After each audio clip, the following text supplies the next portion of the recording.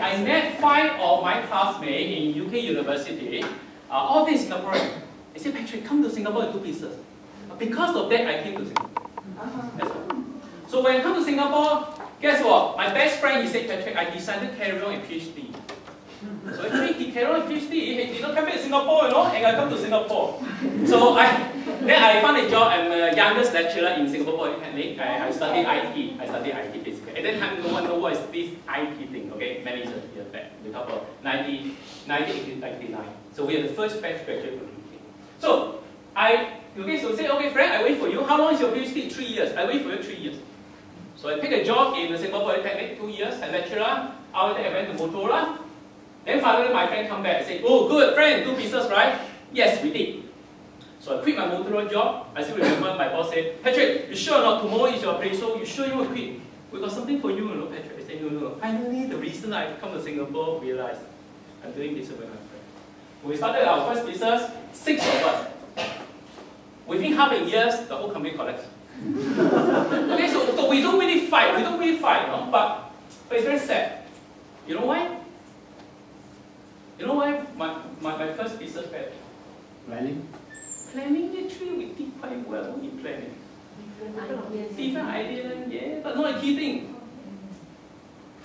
I'm the only one quit the job. All my friends say, Patrick, don't worry, you bring your customer in, I will quit my job. And remember that I always mention, in the world there's no such thing called part-time. You need to focus, you need to put all your effort into your business, otherwise no way you can build a business. So the world is changed. There's no such thing called try first. That's what I learned. So I carry on, I do my business. Next business, I'm only myself, no partner. Not so bad. We grow the business. Okay, my company managed to get few tender. Today, if you go to police force, I still remember Singapore police force have 20,000 people. We built a system. Okay, my team built a system. If you make a complaint to a policeman, within 3 days, if no one answer this question, complaint, my software will channel to Prime Minister. So Prime Minister will open this system and see the ticket and go direct. So we built the system. So I'm very happy. I thought, wow, I'm going to be very successful. I tell you what, when the financial crisis came in, it's really hard. 1997, luckily I never get the tender. It's a 2 million tender project. If I get it, I'm sure I will bankrupt. And my friend get it, the whole company bankrupt. You know why? You still remember in 1997, what happened in 1997? Crisis, what crisis? Asian financial crisis. The currency changed. So at that time, most of the computer is from America. So instead of earning a couple $100, you lose $500 because currency fluctuation. That is very, very tough. So we did the same thing. We have problem. But luckily, I ever owned people money. Luckily. So I still remember, I pay out all my salary, all my sub-salary, and we just closed down. So at that time, IT is coming to Singapore. IT bubble, not bubble yet. IT is just starting. So I asked myself, should I carry on the job? And or carry on? I think myself, last try. Okay, I convinced all my parents, my wife. Last try, please. So, did. Okay, so this and the third venture, no business at all, but we grow. Okay, so I asked myself, what should I do? I'm focusing on technology training. I'm not just training for application, computer application. We know that in Asia, lack of huge pool of IT professionals. So I'm focusing develop professionals. So we have trained about 10,000 IT professionals. Okay, I still remember that. So, so we grow. Okay, this is Singapore Center. At the same time, we grow into Orchard Road and Simei. Then at the same time, we know that Hong Kong is where I come from. We branch out into Hong Kong. Okay, Mongkok. Okay, and then of course 2 centers. Of course, if you're talking about Malaysia, we believe that we need an economic scale. We scale to KL Center, PJ, Klang, JB, and Penang. At the same time, China is open up, just open up. IT professional training is very key thing in China. So we go to China, we have a 2 centers in Shenzhen. At the same time, we work with this public listed company, and we already moved to franchising already. So this, they buy my master franchise of about $1 million. Okay, so they contact with franchise. So that is where our build. At the same time, we go to Australia. We believe technology and education is the key focus. So we go to Australia, we acquire college. Those colleges, they are not running well. So we bring in, we come up with our model and we turn it around. Okay, so we bought this college of 200K Australian dollar, but we turn it around. Okay, so eventually we have Sydney, Melbourne, Parramatta, and finally we have 200 manpower. I tell you, when you have people work for you, you know when is the most difficult time? Every month have one day very difficult. It's a reality. Writing the check. Writing the salary. It's very, very terrible. When all the checkbook with me, I'm signing for almost $500,000 check. Giving money is enjoyable.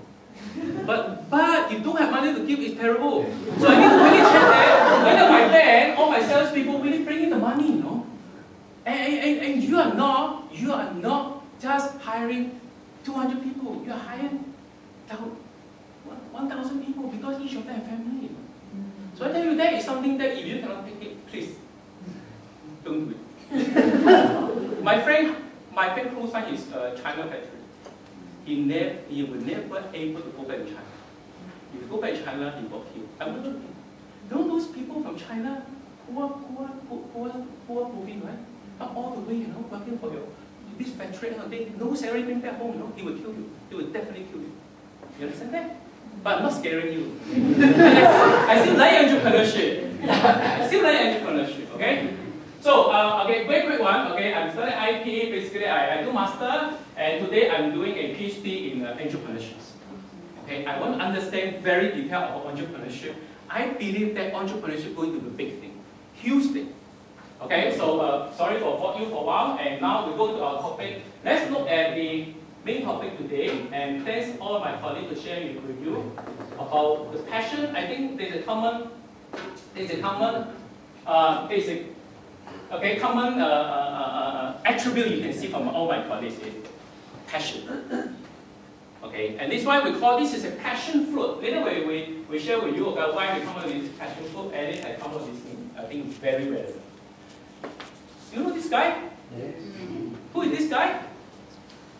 This guy is very interesting. Okay, I'm not commenting about a case, but basically this guy charged $250 per lesson teaching gifted student, gifted child.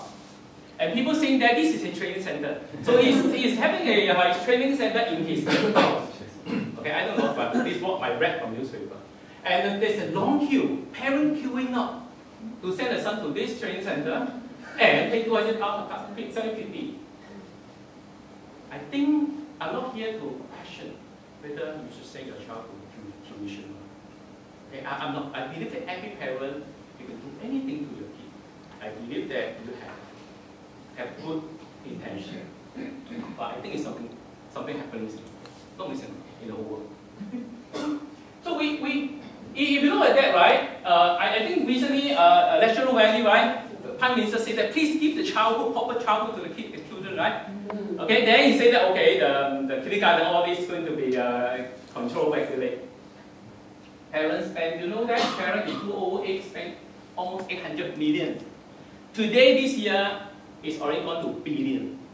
So it's $1 billion for tuition. Huge market. I think it's a problem. Right? So I think we sometimes with parents we mix up. What's the tuition? And this is what we want to bring up today. We call tuition. What does it mean by that? What we're trying to say is that passion is a key element for every child. They will be very disciplined. They will be very disciplined. Okay, I happen to have one boy and one girl, right? My boy is 7 years old. Okay, I got a big problem to managing him. That's why I want to learn from you all, okay? And I happen that I have a 17 years old girl. I spend about when he knows how to communicate with me, right? I start using this simple technique called passion driven. Everything she do is all passion driven. Okay, I don't know. I will never call myself as an expert in parent. I know a lot of very successful parents here. Okay, I learn from you also. But I realized that the moment that they have passion, you're able to start the fire, they have something passion, and that will be a great driving. Okay, I'm not know what you should do, okay, but I'm quite alright, okay, I never sent her to tuition, and but recently I think she should do quite well in her O level, and I think probably we got this whole prize now, okay. But the point is, the passion can really only not driving entrepreneurs, can drive our next generation. So of course you say, Patrick, of course, I never send my kid to tuition. Or I spend a lot of time to bring them into different interest group, interest activity, right? Music, art, sport. That's very good. Okay, but let's think about it. Okay, it's just my own personal experience. Sport. How many of them can win the medal, gold medal? My son just recently pulled out from CCA. Okay, she liked badminton. She also liked table tennis. Okay, then eventually we pull out from table tennis. Reason because that school focusing on few kids. They are planning them to be a champion.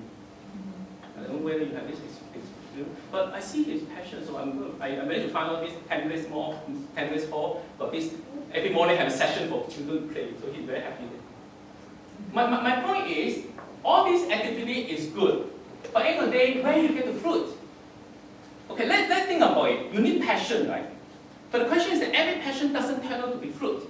But it's very arguable. Okay, you say, Patrick, I just like music, I don't care, I just enjoy it. Of course, by all means. But for our children, right? Unfortunately, when they play sport, eventually they will say, I want to be a champion. So what if they cannot be a champion? Entrepreneurship is different. And let's look at that. The world have a lot of successful entrepreneurs. Each of them a champion. Okay, I just review one of my little story, okay, when I'm young. I stay in one of the little islands in Hong Kong, something like Sentosa. My mind is very protective. I'm not able to go out from the island and even go to the Hong Kong city, okay? I cannot. So it's very protective. So I found that, okay, I need to get out to see the world. So, but we run a very, very small mama shop. Okay, so what happened is that I found that, okay, I see, we run a store. So this guy always bring a machine to my parents and say that, okay, let's put it there, whenever children come to play, I will collect 50% with you. Okay, those machines will come. So I think, okay, why I need to do that? Why can't I do it myself? Because I found that it's not very difficult. So I go to Siemens Square in different places, I buy something, I build a system, I build a simple machine, I put it there. And then I have ongoing income. And that is where I support my tuition in UK. My parents still help me. Okay? So what I'm trying to say, give your kid a little opportunity to create something at home and give them the satisfaction. And that is all about entrepreneurship. We're not talking about how much make $1 million. Not necessarily. Not necessarily. Okay? So, then what is a passion fruit? A passion fruit is this is our slogan here. It's called fruition of passion through entrepreneurship. The point is, you got a passion, you hope that you do something, and then through entrepreneurship, at the same time you can get your fruit. That will. Okay, let's talk about parent now, right? Parent need to support entrepreneurship. It's not an option. Unfortunately, with today's world, it's a must. I tell you why. You got no choice. As my colleague mentioned. You may not be, you can't grow up as a Bill Gates, but it's not a bad idea for you to be a mother or father of Bill Gates. Okay, so you are not Bill Gates, but doesn't mean that you cannot nurture a future Bill Gates. Correct? So point is, which question you normally ask?